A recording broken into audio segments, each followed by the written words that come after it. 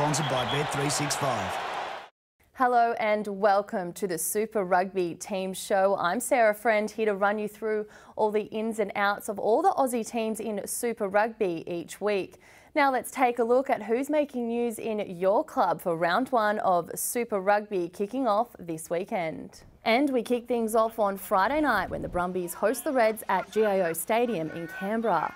Brumbies coach Dan McKellar has rewarded rookie Noah Alessio with the playmaker duties on his debut for the club. He's obviously really excited, and as are all the debutants, so excited, but he's in a good place. I think he's just, he's not getting too far ahead of himself. Understands that the game starts at 7:15, and just get his detail and preparation right, and he'll perform well. Rugby League convert Solomon Carter also gets his first cap for the club, starting on the wing. And there's no surprises, the Brumbies will feature an all-Wallabies front row with the likes of Scott Sio, Folau Faianga and new captain Alan Alalatoa. They'll be backed up by rookie Harry Lloyd and James Slipper on the bench. Meanwhile, Darcy Swain and Murray Douglas will have their first opportunity to step up in the second row, while Rob Valentini, Tom Cusack and Pete Samu will start in the back row. Queensland Reds coach Brad Thorne has also put faith in his young guns, naming Junior Wallabies Isaac Lucas and Harry Wilson to start in Friday night's Super Rugby opener. Tate McDermott has been handed the reins, with James O'Connor and Jordan Pataya forming an exciting midfield pairing. Lukan Salakai-Loto starts at lock rather than blindside, with fellow Wallaby Isaac Rodder on the bench. Brad Thorne has also named JP Smith to start at loosehead prop, despite the 30-year-old missing both trials as he recovered from knee surgery.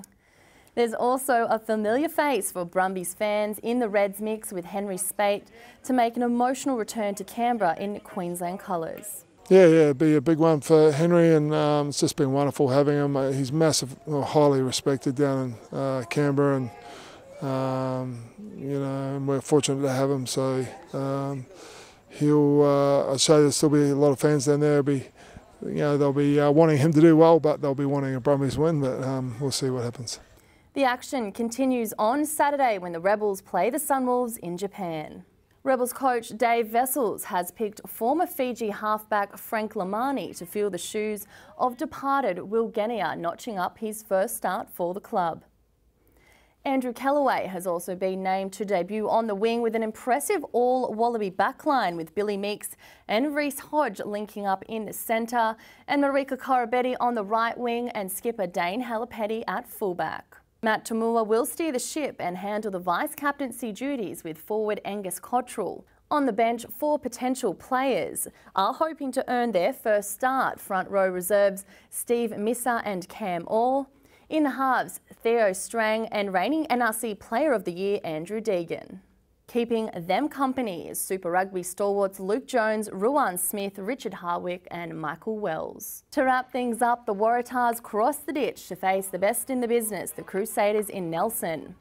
Waratahs coach Rob Penny has backed Junior Wallabies duo Will Harrison and Mark Nawangani-Tawase to make their Super Rugby debuts. It's a very exciting group. As we alluded right at the start of the program, there was a bunch, and you know them as well better than I do mostly, but there's a very talented bunch of young athletes coming through. I think the future looks really bright for the Waratahs in the medium to long term, and hopefully the short term as well. But that hopefully will transpire into being an exciting time for the Wallabies as well. So we're trying to get as many of our young men up to that next level. They've got to do it at our level first, and that's the challenge for them in the short term. We'll see where it leads, but there's no doubt that those young boys that are getting a start and the ones off the bench have earned the right to be in those positions.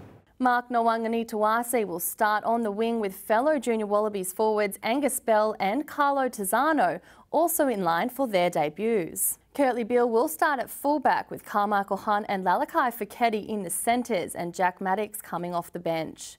In the pack, Robbie Abel has been given the starting nod over Damien Fitzpatrick, while Lockie Swinton will start at 6 over Jack Dempsey.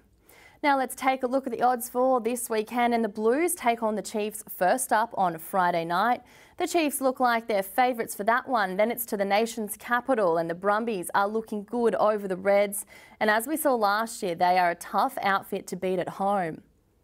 Saturday, the Sharks face the Bulls, followed by the Sunwolves and the Rebels in Japan. Then it's the defending champions taking on a young Waratahs outfit in New Zealand. The Crusaders pipped as the favourites in that one. Then Sunday, the Stormers clash with the Hurricanes in Cape Town, and the Jaguares and Lions wrap things up in round 1 at 10 a.m. in Buenos Aires. If you're going to have a punt this weekend, please do so responsibly, and you can keep up to date right here for all your match highlights, previews and reviews right here on Rugby.com.au. We'll see you next week for round 2.